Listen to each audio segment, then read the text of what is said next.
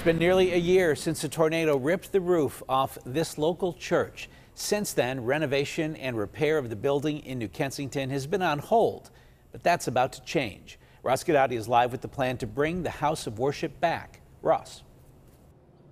All right, Ken. Yeah, Bishop Larry Kulik tells me the rebuilding process of St. Mary of Czestochowa will be an intense and long and complex process, but he says it's something that must be done.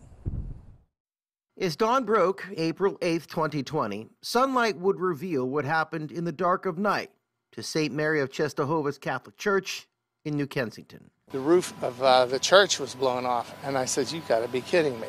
An overnight tornado and its monstrously strong winds, the reason for all of this. And I couldn't believe the amount of devastation that had occurred.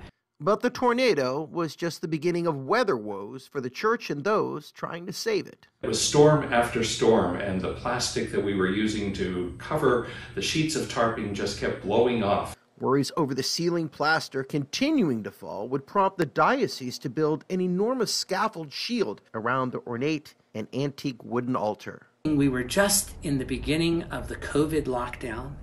It was Wednesday of Holy Week. And I thought to myself, my goodness, what terrible devastation, what a terrible time, what a horrible event. But that was then, and this is now. This is the people's church. This is the people's assets.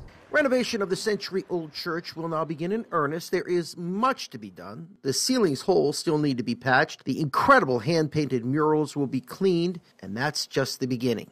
Cost of all this, roughly $2.1 million. Insurance will pay for it all.